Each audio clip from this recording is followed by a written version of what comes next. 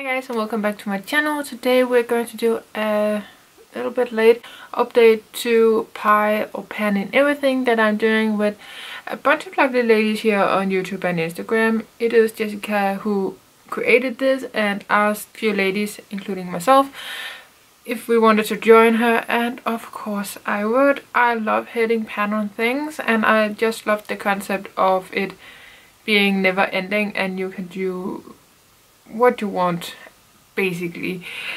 We are trying to hit pan on everything in our collection that has a pan. So like a bronzer has a pan, or this potted cream shadow has a pan, or an eyeshadow or something like that. We have done it since like fall of 2019. In the beginning of 2021 I did a reboot of this project just to have a fresh start to the year and some new products to work on and everything like that. I decided not to include eyeshadows just because I have my Pando's eyeshadows and Panda palette to work on and I didn't want to overwhelm myself with eyeshadow, but I guess I will change my mind at some point. I'm already thinking about adding in eyeshadows and we are only in March. I have 4 products that I'm working on at all times, and for the reboot I chose some really hard items, so they will be here for a while, but I really wanted to work on them and it was the perfect time. Let me talk about the product that has been here for the longest. This is a cream to powder eyeshadow from Nilens Jord. It is in soft copper, light brownish champagne beigey eyeshadow. It's not really sticky, but it's not a powder, so shadows do cling to it a little bit at least.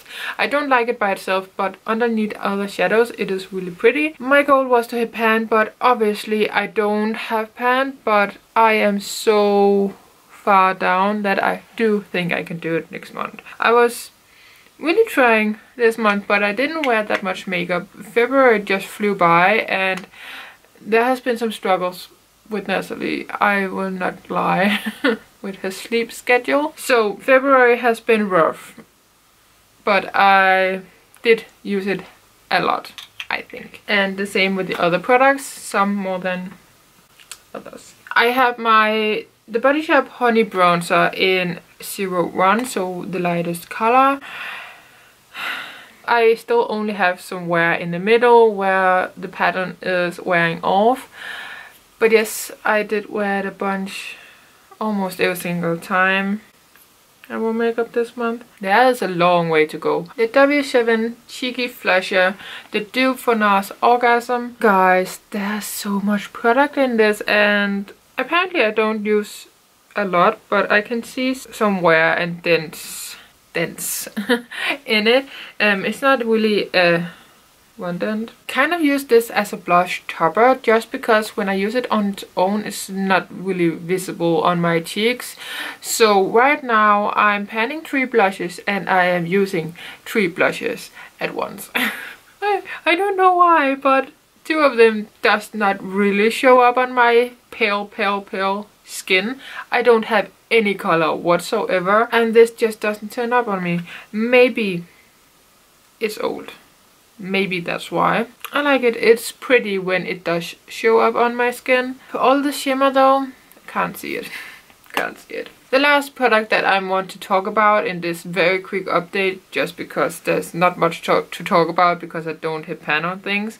Maybe I should just update you guys when there's something exciting happening in my product, because this is I don't know why I am even bothering filming these updates when there's nothing to show.